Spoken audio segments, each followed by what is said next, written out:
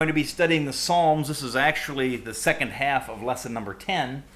Last week, in the beginning of lesson 10, we talked about the various types of poetry, talking about poetry in general and how Hebrew poetry is different than we might consider English poetry or Western poetry. There's no rhyming is not really the issue.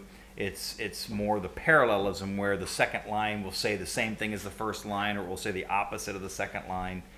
Or it will build upon itself. There was synonymous parallelism, there was antithetical parallelism, synthetic parallelism, step parallelism, and then we also talked about acrostics, where, for example, the best example, Psalm 119, is divided up into 22 sections of 8 verses each. Each of those 8-verse sections correspond to a letter of the Hebrew alphabet. And since there's 22 letters in the Hebrew alphabet, each of those 8 verses then handles one letter until you get down to the very end. And the last 8 verses are the last verse or the last letter in the Hebrew alphabet. And of course, you find that also in Lamentations, as we noted last week as well. So now we want to actually go into and look at the Psalms, which are poetry, and talk about the different kinds of Psalms and how to interpret them. So before we do that, though, let's go ahead and start with a word of prayer. Father in heaven, we are grateful for, as the scriptures say, the sweet psalmist of the Lord, King David, the great king, who wrote so many beautiful hymns to your great name and for your great name's sake, that we might rejoice in them, that we might find comfort in them, that we might also see how the great saints of the past have also struggled with the same struggles we have, but also rejoice as we rejoice. And it's comforting to know that even throughout the millennia, that the people of God also can trust you and can lean upon you and can come to you in prayer and in thanksgiving and in joy and in weeping, and find you a great and merciful and sufficient God in all of our needs. So as we look at the Psalms today, we pray, Father, that we would rejoice in them, and that we would see in them a reflection of the great saints of the past, David in particular and others, who went to you in prayer, that we might also find instruction and guidance to do the same. So bless us as we study the Psalms tonight. And again, may your name be praised as we come together to look into the proper interpretation of your word. And it's in Christ's name we pray. Amen. Well, first of all, we want to look at Introduction to Psalms. Psalms is the largest book in the Bible, containing 150 psalms or songs. As we study them, keep in mind several characteristics of the Psalms. And I'm not sure if all of this is in your notebook or not. But keep in mind, first of all, as you see on PowerPoint number 1, actually this is PowerPoint number 12. It's the first one for tonight, but it's PowerPoint number 12 in Lesson 10. First of all, note that they are poetry. And since they are poetry, are they written in referential or are they written in commissive language? Commissive. Remember, referential is reference material. Commissive is more emotive or emotional type material. Songs, poems, those sorts of things are commissive language, whereas referential language are things like textbooks, technical data, blueprints, medical texts, and those sorts of things. So they're written in commissive language. Despite being poetry, they still express objective truth. So, for example, if you go through the Psalms and you see a psalm that says, God flies on the wings of the wind, that's commissive language. It's not meant to be taken literally. God doesn't literally fly on the wings of the wind. First of all, God has no body and wind has no wings. But the point is God is fast. He comes to your aid speedily. That's the whole idea behind that. As fast as the wind. And you see other things like that throughout the Psalms. The heavens declare the glory of God. Do they actually say anything? Well, the answer is no, but they reflect God's glory because of their beauty and their majesty. Since the historical personal experiences of the psalmist are different than ours, and since he expresses himself in culturally conditioned language, we must be vigilant in search of implications and significance to make application for our life and condition. So when the psalmist says, the Lord makes my fingers ready to fight, and he makes me so that I can bend a bow of bronze, what does that mean for us? When I go hunting this fall, by golly, there ain't a deer that's going to be able to stand in my presence. No, that's not what he's saying there necessarily. But what it means is he gives strength for whatever trial is coming my way. And since David was a soldier, he was using the illustration of being an archer in battle. God is our refuge and strength. God is the horn of our salvation. God is our high tower. That just simply is referring to things like security. God's not really a tower any more than he flies on the wings of the wind. But the idea is they're getting across objective truths that are put in their own cultural language. God is, a soldier today might say, instead of, he gives me the ability to, use a machine gun, or he makes my aim true. He causes my artillery shells to fall in the right place, or whatever. I mean, just that sounds kind of silly. It sounds much more plausible in the Psalms. But a soldier might say, he might take confidence in that God will give me courage in battle. He'll give me success when I'm fighting for that which is right. Fourthly, though all of the Bible is given by God to us, the Psalms are also man's expression of faith, hope, pain, joy, and sorrow back to God. That's, in a sense, what makes Psalms, I don't want to say they're unique, but that makes them a little bit different than some other things. Because we'll notice that when we get to the end of our lesson tonight, when we start talking about imprecatory Psalms. What's an imprecation? Does anybody know what an imprecation is? Calling down a curse upon somebody. Bash them in the teeth, O God, break the jawbone of my oppressor. Also, fifthly, Psalms are a great aid to worship and were used by the Jews as such. They are great means by which we too can express ourselves to God in worship. Looks like I've got a typo there too. Great, G-R-E-T-T. That's at least what it is in my notes. I don't know if it is in the PowerPoint or not. Yeah, well, I'll fix that. Fix, F-I-C-K-S.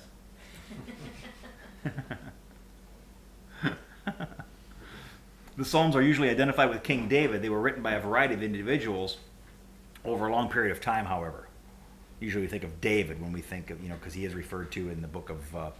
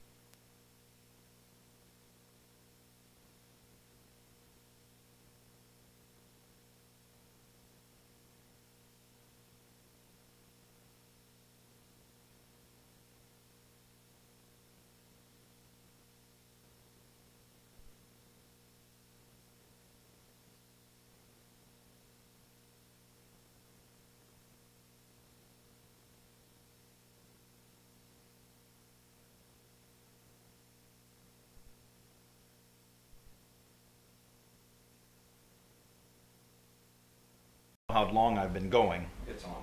Okay. Sorry about the glitch in the video. We're going to go ahead and just carry on from where we were. We were just talking about the Psalms, how Psalm 150 is a doxology for the whole collection of Psalms. Each book of Psalms, there's one book of Psalms, but the Psalm book itself is divided up into 5 sections or 5 books, and each one of those books ends with a doxology, and in chapter 150, Psalm 150, is itself a doxology, which is one great big praise. Praise God, praise God, praise God, praise God, praise God. So it sort of acts as a summary, as it were, of the entire book of Psalms. Now, there are different types of Psalms. And this will get the counter going there, Randy. It doesn't work until you start clicking it. But at any rate, there are different types of Psalms. There are different classifications or types of Psalms. The types of Psalms differ in their content and purpose. Though there is broad consensus on the classifications, it seems no two scholars agreed completely on how they should be classified. Furthermore, some Psalms don't seem to fit any particular type, and some contain elements of more than one type. You might have a lament psalm that has a great big bunch of praise in it. You might have a nature psalm that has a great big lament in it. You might have a lament psalm that has a bunch of nature stuff in it or something like that. We will deal with those types that are more or less agreed upon by everyone. First of all, there are lament psalms. Lament psalms say exactly what they say. That is, they are laments. They are expressing sorrow or sadness. This is the largest category of psalms, including approximately 48 psalms. There are 2 subcategories of lament psalms. There are individual laments, and I don't know if I have this in your notes or not, but an individual lament is where a person says, "How am I distraught, O Lord? My God, why hast thou forsaken me?" Psalm 22. "O Lord, how long will you ignore my cries?" And in Psalm 3, Psalm 4, Psalm 5, Psalm 6, Psalm 7, 17, 22, 61, and 140. You don't have to get all these, but these are all individual lament psalms. I am sad. I am distraught. So there's more? Oh, there's more than that. There's 48 total, and there's more individual laments than that. And there's also corporate lament. We are sad. We are distraught. Psalm 137 is a classic example of a corporate lament. Also 44, 85, and 90 are corporate laments. And again, like I said, you just notice the language. If it's in first person singular, then it's a personal or an individual lament. But if it's in third person singular or second person singular, I should say, we, then first person plural. Better go back and take some English. First person plural, we. Then that's obviously, then it's going to be a corporate lament. As we can note from Psalm 13, lament psalms have a basic pattern which applies generally to all laments. Turn to Psalm 13. All right. This is a rule of thumb here, as it were. This is generally speaking, this is how lament psalms work. However, though there are like 5 elements in a lament psalm, not all elements are in every lament psalm, nor are the elements always in the same order. Okay? Now notice in Psalm 13, what do we see here? First of all, it starts out with an address to God. How long, O Lord? All right? You got the address to God. Then there's a lament or the description of the need. Will you forget me forever? How long will you hide your face from me? How long shall I take counsel in my soul? Notice again the first person singular. It's I and my and me and so forth. Having sorrow in my heart all the day. How long will my enemy be exalted over me? So there's the actual lament. There's what's going on where he says, I need your help, Lord. So we got Lord, which is the address. Then the lament or the description of need.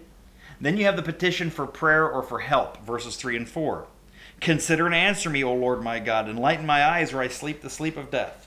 And my enemy will say, I have overcome him. And my adversaries will rejoice when I am shaken. So there is the prayer. There's the petition. This is what I need done. O Lord, you're not listening to me. What's going on? Things are screwed up here. And here's why. So that's the petition for prayer and help. Then there's confession and confidence. But I have trusted in your loving kindness, verse 5 says. My heart shall rejoice in your salvation. So here in PowerPoint number 14, we see these basic ideas here. You've got the address to God, the lament, the description of need, then the petition for prayer, the confession of confidence in verse 5. I've trusted you, my heart will rejoice. And then verse 6 is a vow or confession of praise. I will sing to the Lord because he has dealt bountifully with me. So you see those 5 basic elements there. So there's these 5 things that are part of a lament psalm. Now again, not all lament psalms have all 5 of these, nor are they necessarily in the same order. Turn to Psalm 3 now.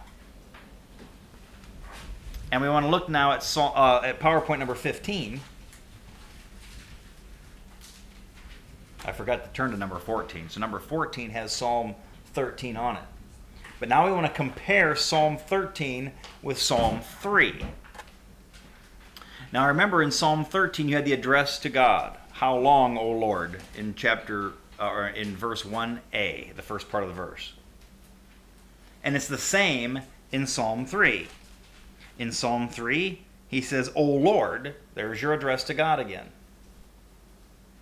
Now, in Psalm 13, in verses 1 and 2, you had the lament or the description of the need.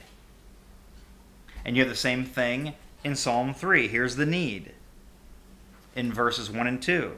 My adversaries have increased, many are rising up against me. Many are saying of my soul, there is no deliverance for him in God. All right? So there's the lament. There's what's going on here. Now notice, in Psalm 13, the next thing was the confession and the next thing was the petition and prayer for help. Here it's the confession and confidence, so it reverses the order. You should see the little arrows there on PowerPoint number 15 to show you where these things have been reversed. So the third and the fourth elements of the lament psalm have been reversed here in Psalm 3. So you have the petition for prayer for help in Psalm 13, but now you have confession and confidence in verses 3 through 6 in Psalm 3. But you, O Lord, are a shield about me, my glory, and the one who lifts my head. I was crying to the Lord with my voice, and he answered me from his holy mountain. I lay down and slept. I awoke, for the Lord sustains me. I will not be afraid of 10,000s of people who have set themselves against me round about. So there's the confidence. I have confidence in God. He's going to give me rest. He's going to give me victory. Then in verse 7 is the petition. Arise, O Lord, save me, O my God. For you have smitten all my enemies on the cheek. You have shattered the teeth of the wicked. And then at the end, just like in the other psalm, you have a vow of confession in verse 8, which says, salvation belongs to the Lord. Your blessing be upon your people. So you see how the 5 elements are there. They're just not quite in the same order. Now, let's go to a more radical departure from the norm. Turn to Psalm 137.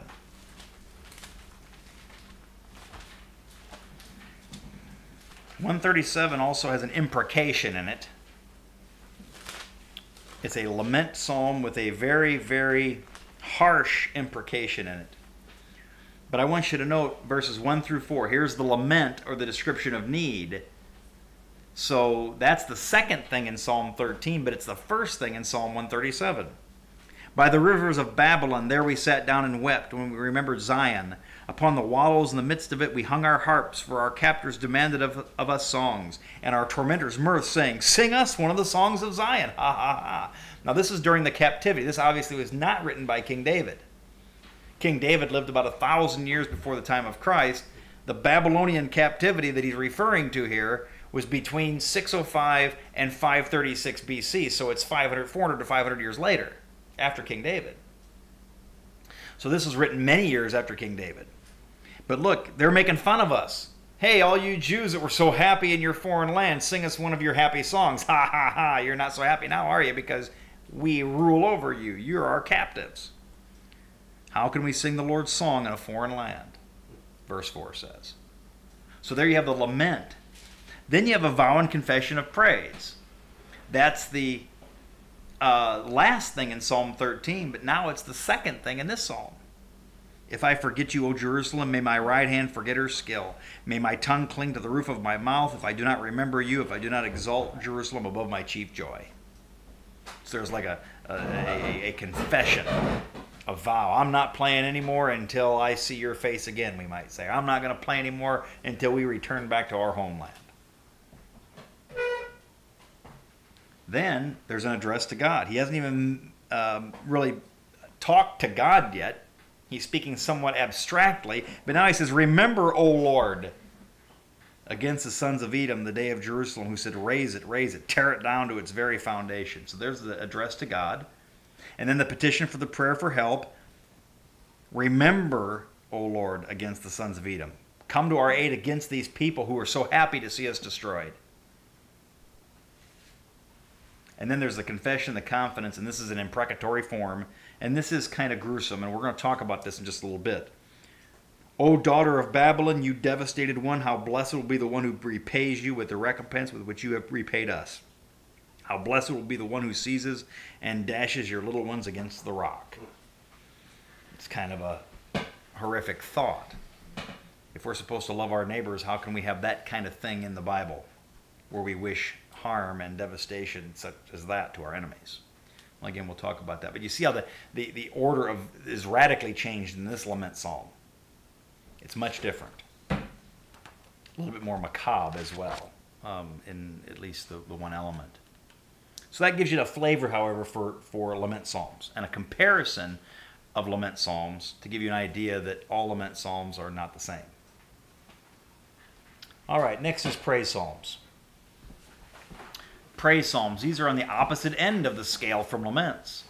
Here the psalmist praises and glorifies God. Some are narrative praise, what God has done for me or for us, and some are descriptive praise, what God is or what he has done objectively, as in nature psalms in Psalm 104. Look at how God works in nature, how beautiful nature is, how God glorifies himself in nature.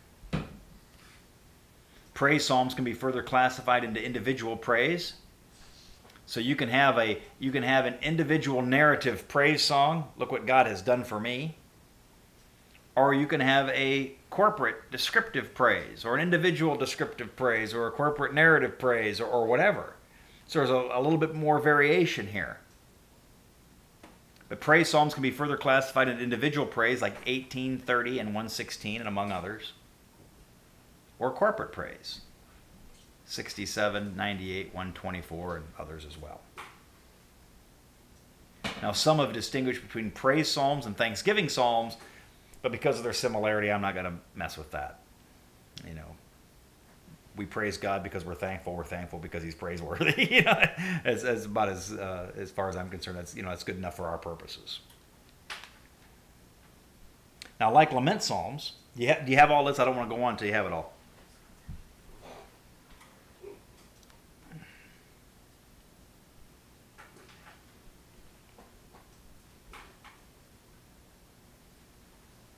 You don't have to write all these numbers down either as far as what psalms goes. You're gonna learn how. I'm hoping that you're learning how you'll be able to spot them when you come across a psalm. Say, hey, this is a lament psalm. This is a praise psalm. This is a corporate lament. This is a individual praise.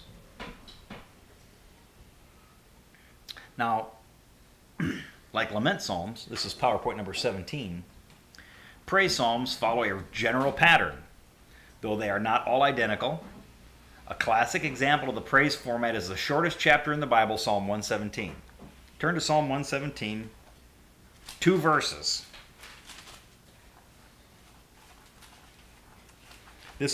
Perhaps this would be the equivalent of their worship chorus, as opposed to their hymn. Psalm 117. Praise the Lord, all nations. There's the opening praise. Laud him, all peoples. So there's the opening praise, verse 1. Why? For his loving kindness is great towards us, and the truth of the Lord is everlasting. That's the description of what God has done, or the reason for the praise. In verse 2, A, B. You know what I mean by when I say A and B? Like you can divide it up into phrases or sentences.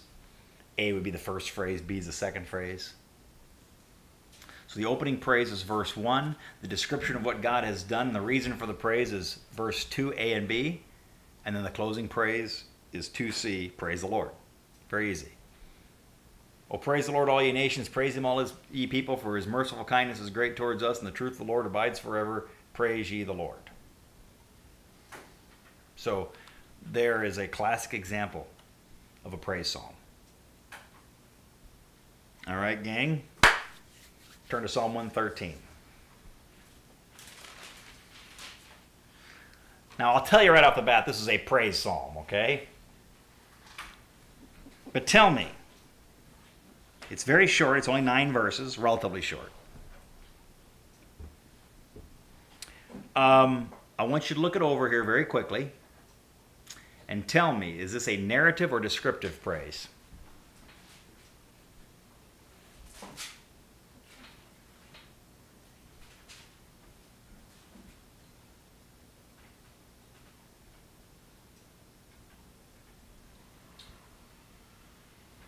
Descriptive.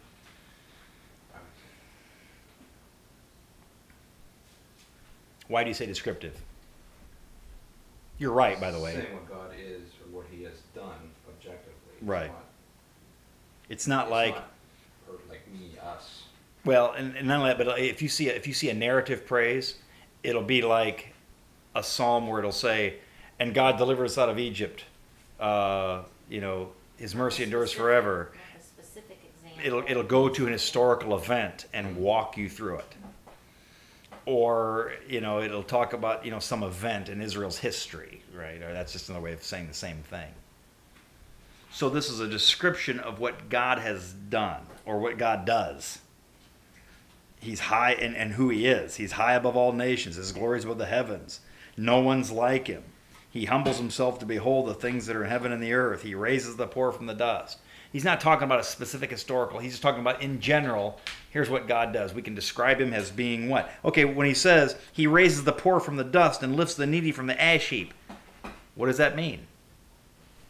Well, there's this guy, he was laying in an ash heap and God came along and picked him up?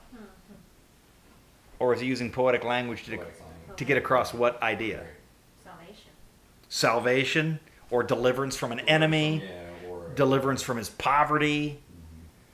But He's not literally talking about picking somebody up out of the ash heap. Ashes were a sign of lament and remorse. So if you'd lost a loved one, you might cover yourself with dust and ashes. Job did that because of his sorrow and because of his lamenting. But God raised him up out of the ash heap and out of the dust. He makes the barren woman abide in the house as a joyful mother of children. Praise the Lord. So it's a descriptive praise. It's not a narrative. He's not saying, well, you remember that time that we were, fighting this battle and the Edomites came or whatever, or the Amalekites came, and here's what God did on our behalf. Remember that? Clear back in the book of Genesis. He doesn't do that here. All right. We've already done this a little bit, but let's look at a verse here. What does it mean? What would be the meaning of, let's see, He humbles Himself to behold the things that are in heaven and in earth? What does that mean?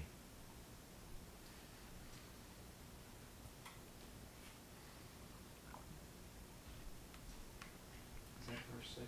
Yes. Who is like God, who humbles Himself to behold the things that are on earth? Jesus.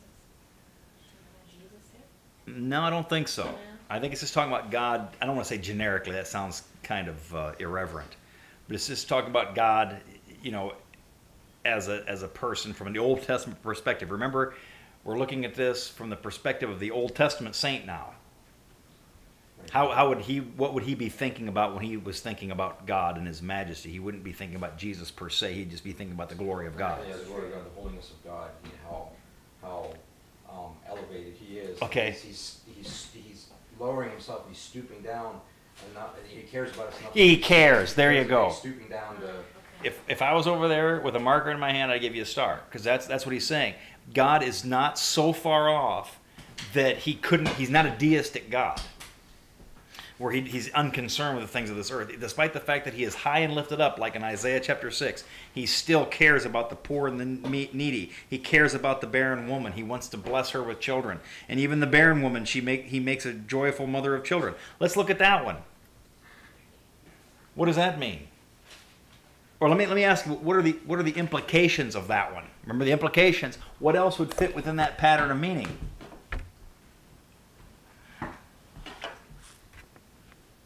Verse 9 means he settles the barren woman in her home. Okay. Now let me ask the question. Does every barren woman have children of her own? How else then might this be fulfilled? Adoption.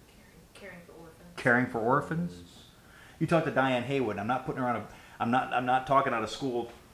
I'm praising her. She's never had children of her own, but you should have seen the way she took care of her mother. And she said my mom was my kid.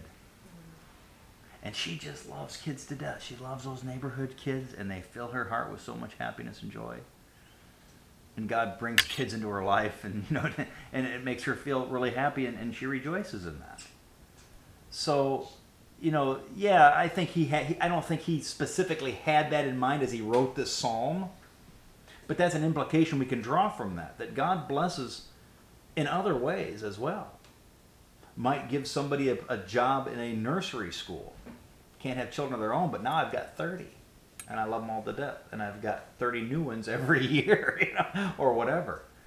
I know it's not the same, perhaps. But still, God has a way of blessing in left-handed ways sometimes, And so I think that would be an implication, a valid implication here.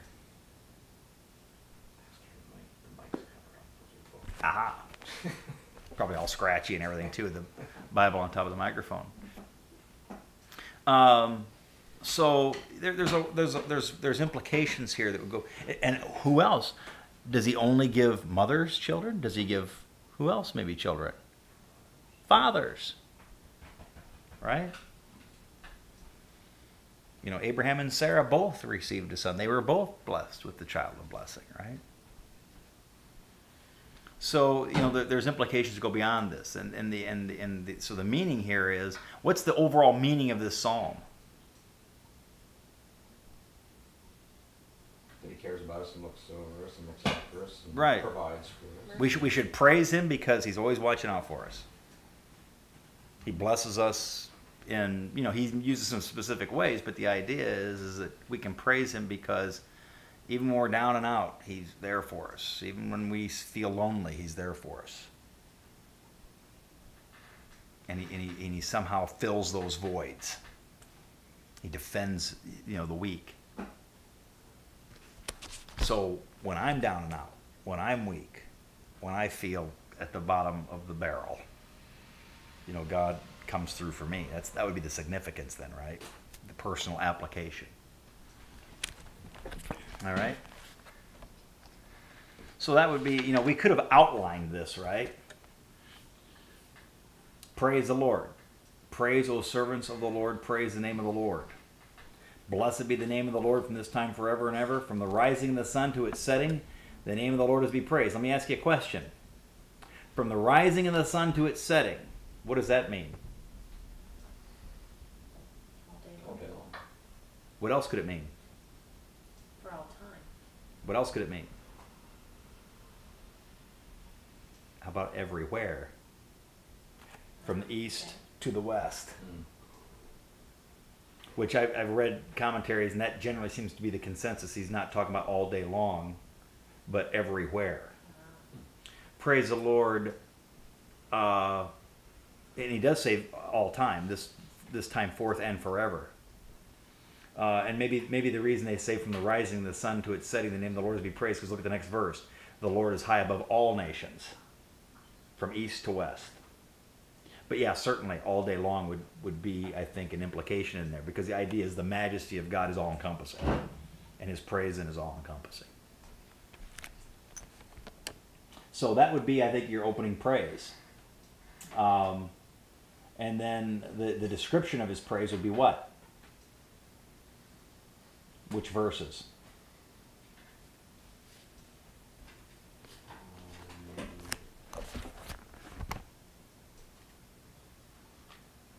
Five through 5 through nine. 9a, and B, perhaps. It depends if you want to break that down. And then the praise the Lord, the very last phrase, would be the closing praise. Closing praise. Now, oh, I did it again, didn't I? Now, is this individual or corporate? Look carefully at the first few verses.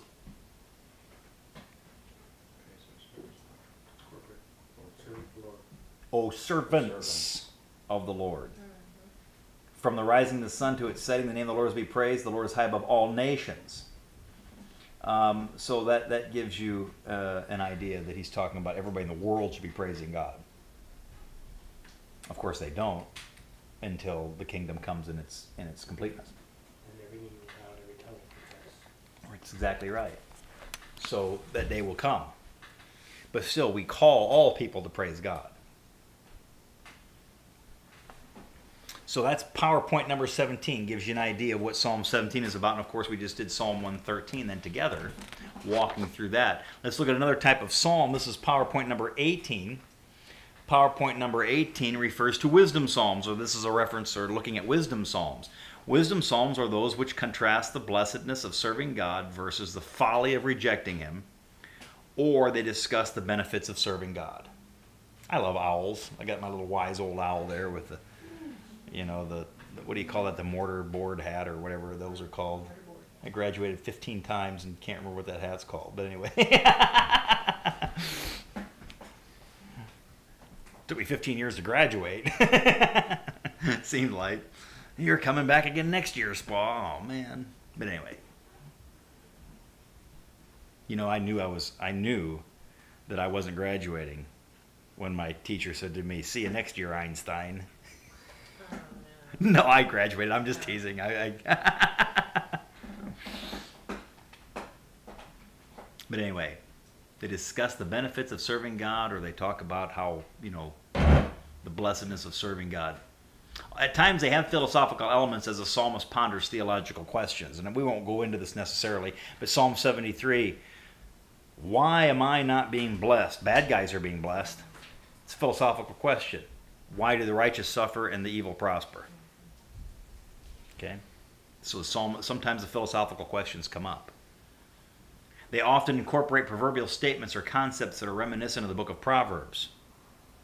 And the classic example of a wisdom psalm is Psalm 1, also Psalm 36, Psalm 37, 49. Already mentioned 73. 112, 127, 128, and 133 are all wisdom psalms. A classic example of wisdom psalms is Psalm 1. Now, Psalm 1, of course, is the very first psalm. And it sort of sets the stage for the entire book of Psalms because it just talks about how blessed it is to worship God and to obey his word and to listen to what he has to say. So there's a description of the blessed man, verses 1 and 2. How blessed is the man who does not walk in the counsel of the wicked, nor stand in the path of sinners, nor sit in the seat of scoffers. But his delight is in the law of the Lord, and his law he meditates day and night. There's the blessed man. Somebody who remains what? Verse 1 describes a man who is what? The word starts with an H. What kind of man is this? Holy man. A holy man. Or a godly man. Now I want you to know too, I think this is a great insight. I forget who it was. It might have been Derek Kidner in his commentary on Psalms. He says, notice this. First of all, he says he does not walk in the counsel of the wicked. First of all, he's kind of going through the wickedness. Then he stands in the path of sinners like he's stopped to actually indulge in it. But then finally, nor sits in the seat of scoffers. He's become well ensconced in the evil of this world. I'm not sure that's what because this is obviously the parallelism we talked about last week. But I'm not quite sure that the psalmist meant that when he wrote this. But it does make good preaching stuff. The idea of, we don't want to, I think I'll try this I'm going to walk in this for a while. Of course, walk generally means a consistent day-to-day attitude. So I'm not sure that the illustration that Derek Kidner was using holds up. But we never want to be in that situation where it's our day-to-day mode of operandi where we're just identifying ourselves with wickedness. We all occasionally fall, right? But we don't want to stand or sit or walk in those ways. So it's a holy man. Now, what are the benefits? Verse 3, he will be like a tree firmly planted by streams of water, which yields its fruit in its season. Its leaf does not wither, and whatever he does, he prospers. So that's the benefit of the blessed man. And then he gives a description of the wicked man. He already gave the description of the blessed man and the benefits of being a blessed man. Now let's describe the wicked man, verse 4. The wicked are not so, but they are like chaff which the wind drives away. They're not like the tree that's bringing forth fruit. They're like the useless stuff that's left over at harvest when you're threshing out your wheat and you just want to get rid of that junk because it's worthless. Then there's a curse. Therefore the wicked will not stand in the judgment, nor sinners in the assembly of the righteous. Then there is a final contrast between the two in verse 6. The Lord knows the way of the righteous. What does it mean to know in Scripture? Mine has watches over. Okay. If I know someone, that can mean one of two things. It means I'm familiar with them, or I have a very close connection and love for them, in Scripture especially. And Adam knew his wife. Hi, Eve, how you doing? That's not what it means. And she bore him a son. Right. Could it be foreknew? I mean, because That's he knew. part of it as well. See, if it merely means God knows all about the guy, well, he knows all about the wicked too. But notice this is antithetical parallelism here. The Lord knows the way of the righteous, but the way of the wicked shall perish. Knows and perish are in antithesis to one another. To perish means to be cast off as worthless. It means to be to eventually go to hell if you take the full perspective of Scripture. Therefore, to know would mean to have God's blessing, to have His salvation, to have His love, to have His security. So that's why it's important to notice this parallelism that we talked about last week, because the word know, you understand what it means by contrasting it with what it doesn't mean, perish. So we might say this: the Lord protects, acknowledges, and delights in the way of the righteous, but the way of the wicked will eventually come to ruin, destruction, and worthlessness. God will take to heaven the righteous, but the wicked will go to hell. So you could say, like, knoweth, knows, it means intimacy. Right. Perish means separation. Right. Be another way to say it. That's a good way of putting it. Actually, that's very good. I'd give you a star too. The idea is because if perish means, to be cast out, whereas know means you're walking arm in arm. There's that closeness of fellowship. Because if it merely means mental acknowledgement or awareness in your head, well, God knows that about the wicked also. Right. So it must mean something different than merely to have a mental picture. Oh yeah, that guy. I know all about that good guy down there. It means more than that, because God can say that about the wicked people. All right. Now, what I want you to do, and I'm not gonna have you do this right now. We're gonna go ahead and finish this lesson up here pretty quick. I got a couple more pages to go and be done. But I want you, as an exercise, to go home and outline Psalm 112 or 120. Yeah, 112. Okay. Psalm 112 is another wisdom psalm. Work on this together if you want to. It's 10 verses long. And I want you to outline it. Now again, the elements might not be quite the same as Psalm 1. You've got the description of the blessed man, the benefit of the blessed man, the description of the wicked man, the curse of the wicked man, the contrast between the two. Those elements are in that wisdom psalm. Again, there's not going to necessarily be a one-to-one correlation between Psalm 1 and Psalm 112. But look for those same basic kind of elements. And then outline accordingly. Then look up the meaning, or think about the meaning, the implications, and the significance. Also, what sorts of things does the righteous man do to be considered a righteous man?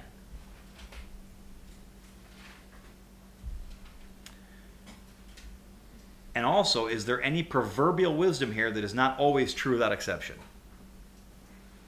See, we haven't gotten into Proverbs yet. But Proverbs are just that. They're Proverbs. They're rules of thumb. They don't necessarily, he who hesitates is lost. Is that always true? No, because the race is to the swiftest. Well, I mean, he who hesitates is lost can be counterbalanced by look before you leap. They can't be both right at the same time in the same situation in the same way, but they're both rules of thumb that we use. And that's true of, the godly will never starve. Are you sure? The righteous will never know pain. They will live to be a long year, to an old age. Is that true? Not always. And not only that, there are people who are hell on wheels that might live to be 95 years old. The wicked come to a disastrous and quick end. Not necessarily. That's one of the struggles with Psalm 73, by the way. How come it is that godly people are the ones that oftentimes come to the destructive ends? They die devastating deaths. They lose their children. Misery comes their way. When sometimes the wicked are fat and sassy up to their dying day. Because of eternity and faith. And that's part of it. Part of it is we need to look at things from the perspective of eternity, because the 90 years that we might have on this earth, the 75 years we have on this earth, however long you might live on this earth, is nothing in comparison to eternity. You have to take that all into consideration. But also, again, it's rules of thumb. If you work hard, if you save your money, if you do what's right, if you drive your car safely, if you eat right, chances are you're going to live to be a ripe old age. But there are a lot of people that have done all those good things, and you can get struck by lightning and die today. By the same token, you might be a guy that, is just like I said, hell on wheels, and takes drugs and smokes and drinks his liver to shrivel it up, and rides his motorcycle without a helmet and pulls wheelies at 90 mile an hour and dodges in and out of cars, and next thing you know, he's 90 years old, and boy, I had a lot of fun over my life. Well, yeah. Well, what's the next 100 trillion zillion squillion years going to be for you? And counting forever. Am I being too technical for you when I use the word squillion? Squillion, yes. You lost us. That's right. You lost me at squillion. It's a fraction of a turn. Yeah. Yeah, so yeah, these things are rules of thumb anyway. That's the point that I'm making. There are a lot of godly people. God will protect me in battle, David said. A lot of godly people have been killed in battle. Jesus said a proverb, he who lives by the sword shall perish by the sword. Is that true? Most soldiers live to be ripe old men. Right? A lot of them die in combat. But that doesn't necessarily, it's not always so, but it's a general truth. The idea is if you're going to go look for trouble, trouble will find you. It's going to, your sins will find you out eventually. Maybe not in this life, but they will eventually. So anyway, Royal Psalms. This is PowerPoint number, I forgot about PowerPoint number 19, which is the classic example of wisdom psalm, is Psalm 1. I keep forgetting to do the PowerPoints. I even have them marked, and I have them in red and everything in my notes, and I keep forgetting to mention them for people who might be watching. Different ways. Squillion different ways. I've got these things marked, and I can never remember to. I have a little pop-up thing when I open it's like one of those pop-up birthday cards. Bing! Yeah, and then remind you to turn to the next PowerPoint online. But anyway, Royal Psalms, which is PowerPoint number 20. Remember the old Imperial margarine commercials? Doesn't that look like the Imperial margarine? Dun, dun, dun. Yeah. I used to think those are so corny. If somebody bite into a piece of bread with a margarine on, the crown would appear in their head. Yeah. Though some would not classify these as distinct type of psalms, they contain a royal element where the king plays a prominent role. They either involve God's power upon the king or his anointed, or exalt God as king. Psalm 2, Psalm 20, 21, 45. My own personal favorite psalm, Psalm 72, is a royal psalm. 89, 110, and 132. Now, we just read Psalm 110 in church on Sunday, remember? You are a priest. What's that? I should. I need to have somebody run the sound for me in church, and I also need to have a lapel mic. That'd be great.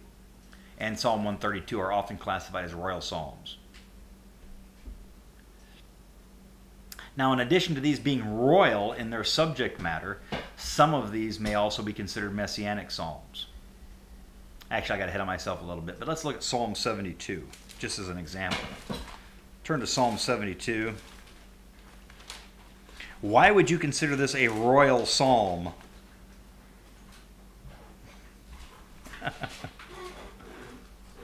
Somebody tell me why you would consider this a royal psalm.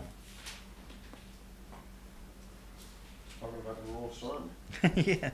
Give the king your right judgments, oh God. That's a pretty good indication right there, right, Randy? And your righteousness to the king's son. Exactly. Verse 1 tips you right off. And then it goes on, may his reign continue, may his reign, and I think this has a messianic element to it. The idea, it sounds like the kingdom age, where wickedness will be vanquished. So, yep, all these things that are mentioned about the king. And he will be a great judge. He will deliver the needy when he cries for help, the afflicted also, and him who has no helper. He will have compassion on the poor and needy, and the lives of the needy he will save. So all this is kingly stuff. Justice and righteousness will rule. Psalm 20 is another one that you can look at on your own. But some of these are messianic. Look at, and I think, like I said, 72 has an element of a messianic psalm. But also, I want you to look at Psalm 2.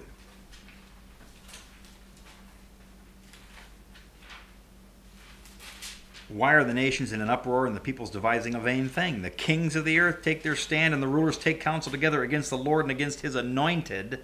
Anointed. Who is anointed in the Old Testament? Priests and kings. Okay? Let us tear their fetters apart and cast away their cords from us.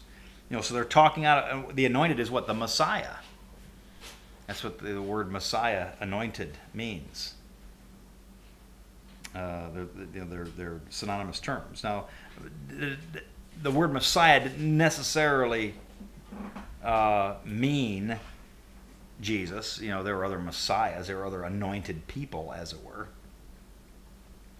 But this is talking more cosmically, I think, because it's talking about rebellion against the Lord and his anointed.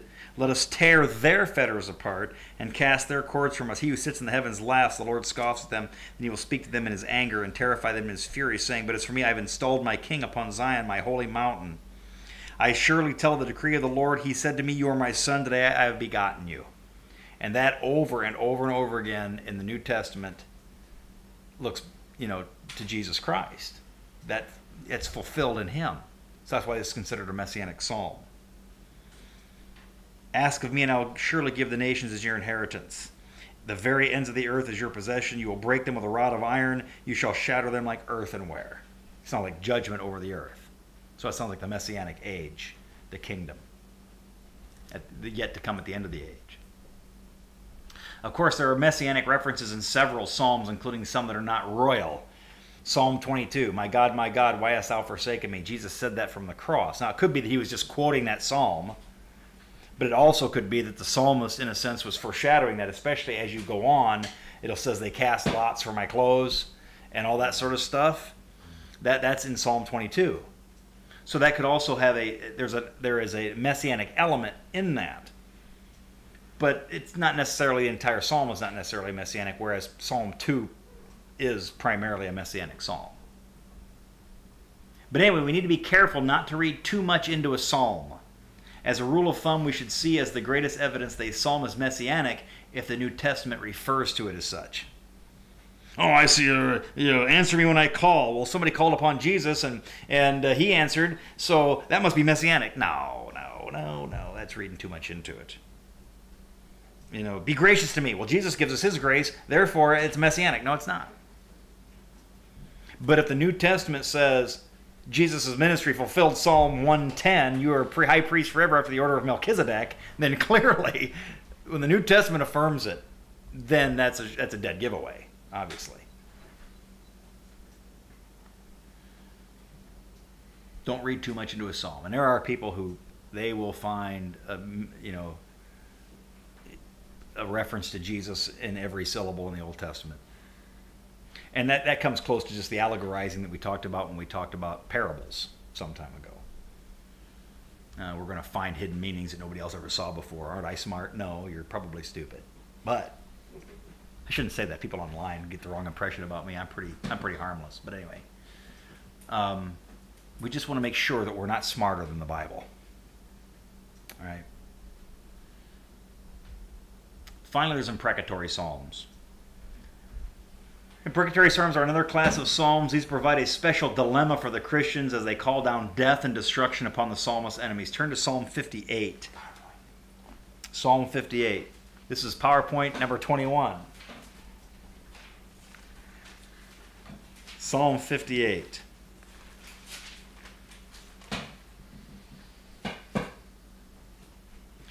Do you indeed speak righteousness, O gods? Do you judge uprightly, O sons of men? Now, this is not talking about false gods here. This is not talking about Marduk and Ashtaroth and Milcom and all those different kinds of gods. Sometimes in the scriptures, somebody who was put in a position of authority was called a god. Not in a cosmic sense, but in a practical sense, in the sense that you have authority and rule over us. Do you judge uprightly, O sons of men? So see, O gods and sons of men are parallel in that. That's an example of synonymous parallelism. Speak righteousness and judge uprightly are parallel, and O gods and O sons of men. That's why in your Bible it'll have a small g. It's not talking about God himself. No, in heart you work unrighteousness. On earth you weigh out the violence of your hands. The wicked are estranged from the womb. Those who speak lies go astray from birth. They have venom like the venom of a serpent, like a deaf cobra that stops up its ear so that it does not hear the voice of charmers or a skillful caster of spells. O God, shatter their teeth in their mouth. Break out the fangs of the young lions, O Lord. Again, that's figurative language. Young lions would be these destructive and hateful and self-serving rulers. Let them flow away like water that runs off. When he aims his arrows, let them be as headless shafts. In other words, when he tries to hurt somebody, make it so that nothing comes of it. Let them be as a snail which melts away as it goes along, like the miscarriages of a woman which never sees the sun. That's kind of an ugly thought. And it really is. Before your pots can feel the fire of thorns, he will sweep them away with the whirlwind, the green, and the burning alike. The righteous will rejoice when he sees the vengeance. He will wash his feet in the blood of the wicked. That's kind of a macabre thought as well. And men will say, surely there is a reward for the righteous. Surely there is a God who judges on earth. Psalm 83 is another imprecatory psalm. We already noticed Psalm 137. There's an imprecation there. And there are other places too. Psalm 35, 3 through 8 is an imprecation. Psalm 69, 22 to 28. Okay? These aren't always seen as a distinct class of psalms. There are imprecations throughout the psalms, right?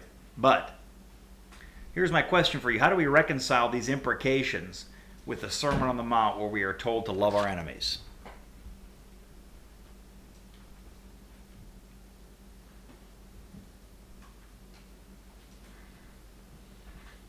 This is not easy, friends. We're getting into the meat of the word here now, gang. The difference I see is that the psalmist is asking God to mete out You justice, are on a roll. You taking that into your own hands. You are on a roll. That is a big part of this, I think.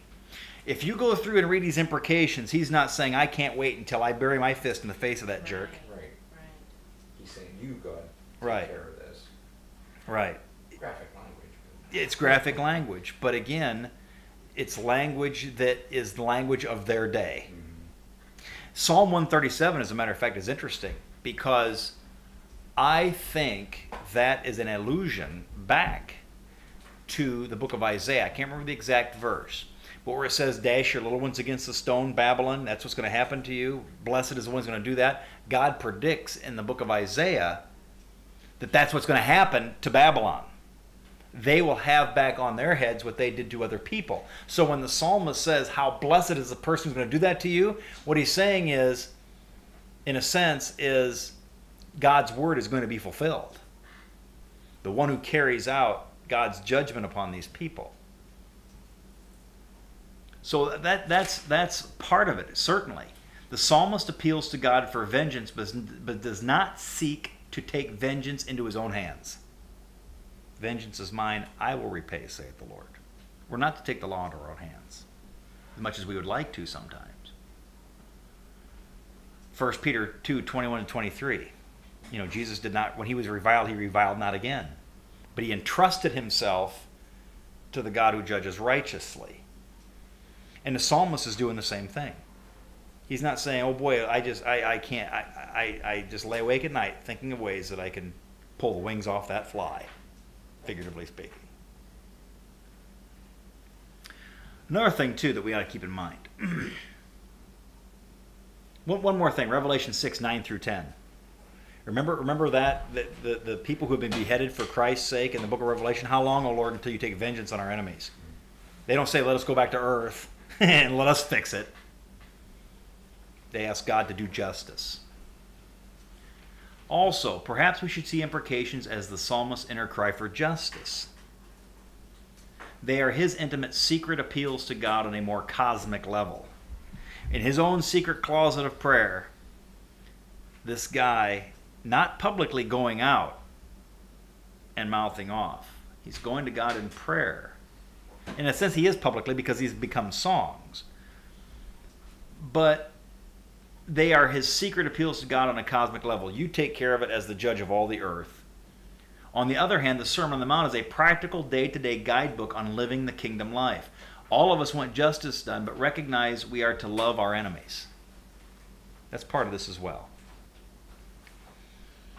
So, in a sense, don't the imprecatory Psalms just show you the other side of God's character? Is God a God of love?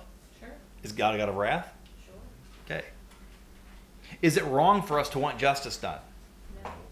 Is it wrong for us to be vindictive? Yes. Yes, and there's the difference. And perhaps, too, we can look at these imprecations as a sanctified letting off steam. Boy, oh boy, God, would you smash this guy? I am so sick and tired of him. Now I feel better. And I trust you, Lord, that you're going to take care of it. But we're not supposed to rejoice when that happens. And it's exactly right. We're to rejoice that justice is done, but we're not supposed to take joy over the destruction of the wicked. But we can, if somebody is sent to the gas chamber or, they're given a lethal injection, we pity that guy and we pity his family. But we can also say we rejoice in justice being done. If it's indeed clearly the case that this guy was guilty and he deserves the death penalty. Or it could just be a 5-year sentence, for robbery or something. But we can rejoice. We don't want that guy to go to jail. God is not willing that any should perish, but that all should come to repentance. God does not rejoice over the death of the wicked. I do not take pleasure over the death of the wicked, God says in the book of Ezekiel. But, according to God's justice, the wicked still die. So there's a sense in which we have to kind of straddle that fence or walk that tightrope where we want justice done, but not vindictiveness. We want to see righteousness prevail, but not vengeance. So sometimes I think that the psalmist is like any other human being. They let off steam. All of us occasionally cry out to God in pain and frustration, and the Psalms are real manifestations of human emotions where God is addressed honestly. Some guy does something bad to you, you can put a smile on it, and we should try to put a smile on, but God knows our heart, so why can't we just tell him how we really think and feel? Right. But we should suppress that because we know it's wrong to act upon it ourselves. So it is a sense, again, going into God, letting off steam in our secret closet of prayer, but then living as he would have us to live in that non-vindictive manner. Cutting to the chase here. Now I want you to, and we're not going to necessarily do this right now, I want you to read the following psalms and classify them. What type are they?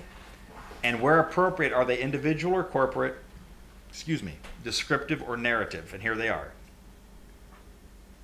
I'll give you this again, so just in case you miss it. I'll read that again, and then I'll give you the numbers. Read the following psalms and classify them. What type are they, and where appropriate, are they individual or corporate, descriptive or narrative? Or whatever. Psalm 5. Oh, do I already? There you go. We have it in our- Psalm 5, 21, 43, 49, 73. I already told you 73, but Yeah. okay. We can do one together real quick. Let's go to Psalm. Well, some of these I know off the top of my head. So let's go to one that I don't necessarily know. Let's go to Psalm 43. That's one that I don't. Like I said, I know some of these. Psalm 73 I know. Psalm 100 I know. Psalm 5. I'm pretty sure I know what that one is. But let's look at Psalm 43.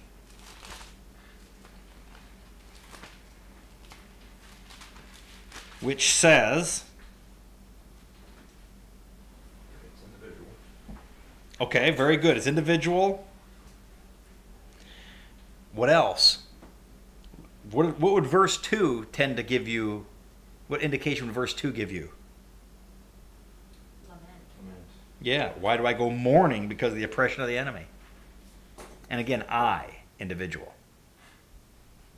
Individual lament psalm.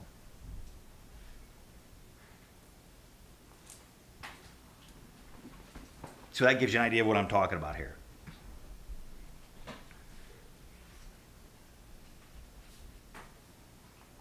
Okay? Any questions or comments? We're done as far as our YouTube is concerned here, so we'll just go ahead and stop this. But anybody have any questions or comments over anything? We're done.